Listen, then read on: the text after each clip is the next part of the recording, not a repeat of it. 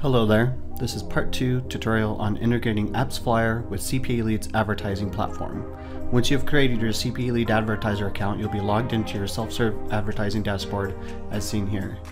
To begin setup of your Appsflyer campaign, click on the Create New Campaign under the Campaigns menu. Once on this page, on the campaign creation form, click the campaign type drop-down and select the cost per install and cost per event option. For this tutorial, we will be skipping the wizard and going straight into all options. On this page, paste a link to your Google Play or iTunes URL and we will fetch the details about your application automatically, or you can simply enter your campaign details into the Creative Information section.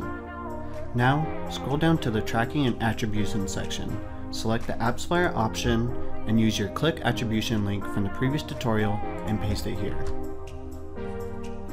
After you have set up all your targeting and bidding options, then click the Submit button.